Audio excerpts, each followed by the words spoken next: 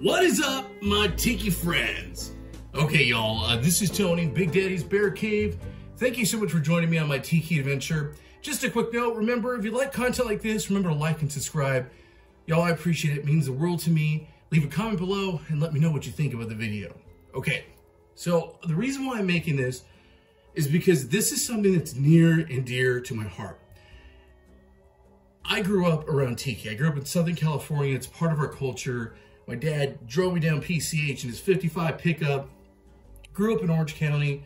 Did not appreciate Tiki when I was a kid. I loved it. Wore Hawaiian shirts. My dad took me to Tiki bars, but I just didn't get it in the way I get it now. As an older man, so to speak. Y'all, this past year, I have taken a deep dive into Tiki, and I am so grateful to this community. I'm so grateful to meet such amazing people that love Tiki just as much as I do.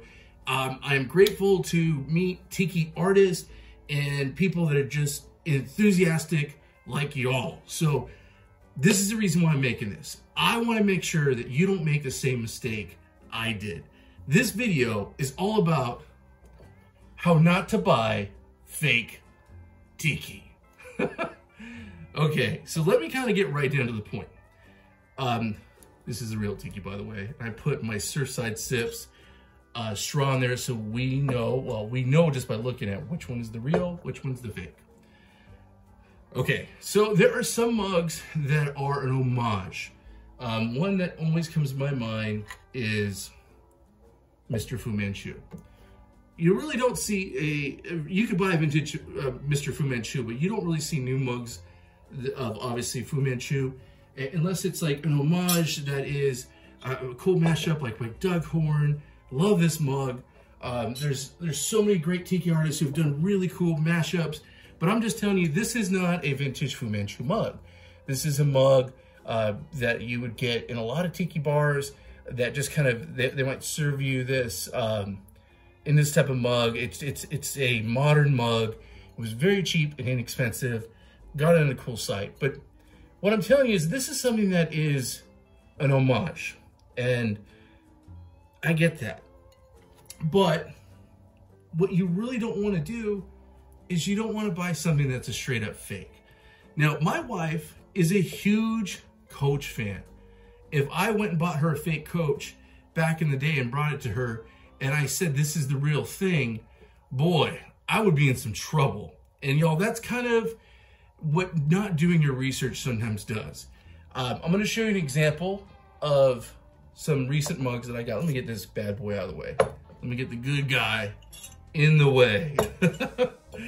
I bought these vintage mugs at an antique store. This is Orchids of Hawaii. I know that Orchids of Hawaii made this mug. The shop owner had this listed as a vintage mug, but I have a feeling it's old, but I don't think I think it's again something done like in a homage.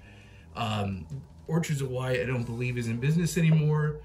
They're both probably like 70s, who knows, maybe 80s. I'm pretty sure this is 70s, 60s, something like that. This is the type of mug that back in the day someone would have got at Goodwill for like $1.50.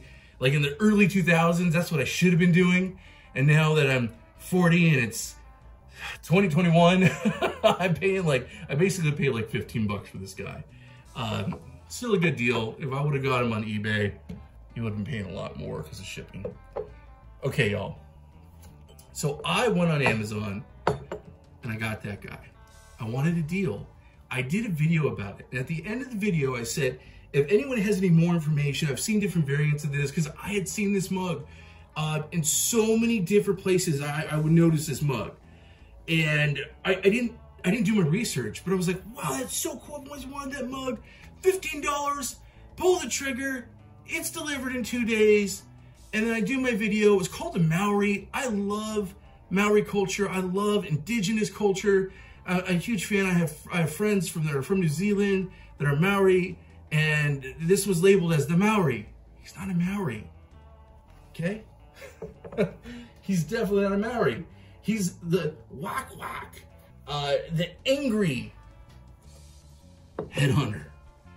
So after I did my video, which I did because I love it, I actually had the designer reach out to me, and he's just the coolest guy. Philippe, and Philippe, I might be saying your name wrong, so forgive me. Tilikete, I believe. He is awesome, y'all. He's so cool. He is this great designer who's done work in Hollywood, done character designs for some of the coolest movies that we all know and love. He has been doing Tiki for a long, long time. He's a graphic designer. Y'all, I'm all about supporting your artists. Through this last year, I've got to know so many amazing artists. Odd Rodney, Oakwash, oh goodness gracious, people like Van Tiki, even like manufacturers like Tiki Farm. I've talked with some of the guys from there and who do these amazing work. Goodness, I mean, there's just so many great artists out there. I could go on. And the thing that I love about this community is that, especially if you follow these folks on Instagram and you reach out to them, if you have questions, you know, ask, talk to people. They're just as passionate about obviously making this beautiful artwork. Here's another one of Philippe's amazing designs. This is the one for Frankie's Tiki Room. This is the Frankenstein. I love it because it's hefty. I'm a big man, and I don't feel like I'm gonna drop this guy. I dig it. I love the artwork. I love the almost like the Misfits look to it. He's like a punk Frankenstein. I love it. Got my Surfside sips in there. Okay. So he reached out to me and he was like, it's not a Maori. He's a headhunter. He gave me the cool information about him and like kind of his backstory. Y'all, this is a favorite.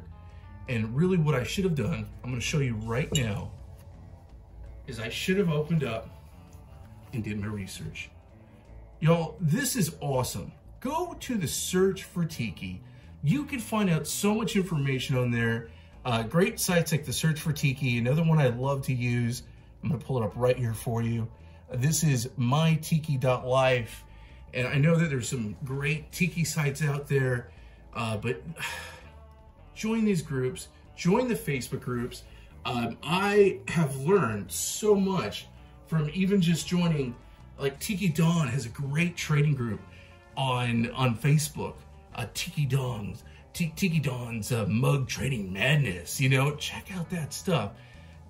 Educate yourself, because it's a big difference. I'm just gonna show you a couple things that just really stood out to me, okay? Look at the bottom here. See that beautiful design? In this copy, you're not getting that. It's just a smooth edge. Look at the skulls and how they're formed, how much detail's in there. It's obvious they just copied this. They made a copy. I'm sure their mold shrank. I'm sure they had to add clay to it, and they probably formed it different. They've changed things in this, probably enough so they don't get sued, or they should be. I feel stupid.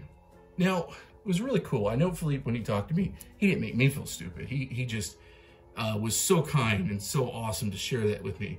But I was talking to him like, I really want to get the original mug, and I want to do a video because I don't want people making the same mistake I made.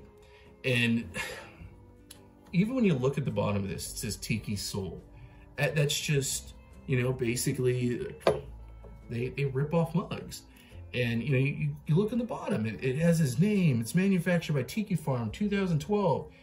Like I mentioned, I reached out to Philippe and I was like, I really want to get this mug. And, you know, this hasn't been, you can't get it from Tiki Farm right now.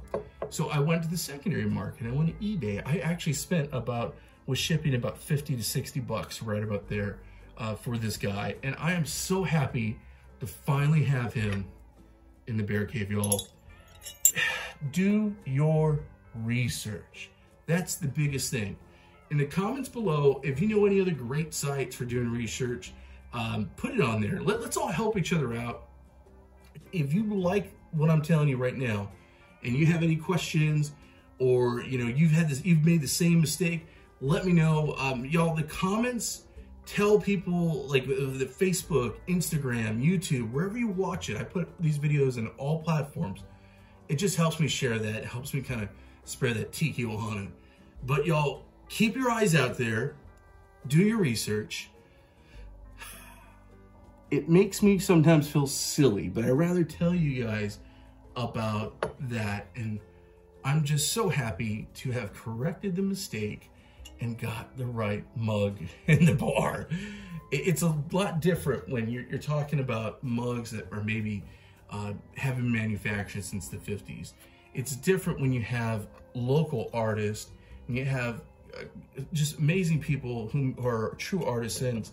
Like right here, I have this awesome Ikambuka mug. I'm so excited to get that one. I got I gotta do a video on this guy right here. Tiki Shark, Don the Beachcomber mug. You know what, y'all? It's all just about supporting your artists. Go on Facebook. I'm gonna go ahead and follow these folks. Go on Instagram and follow them, because it is all about being in the know. It's all about just sharing your knowledge. Anyway, y'all, I had to make this video. I had to share it with you. You guys keep tiking. And again, thanks so much for watching.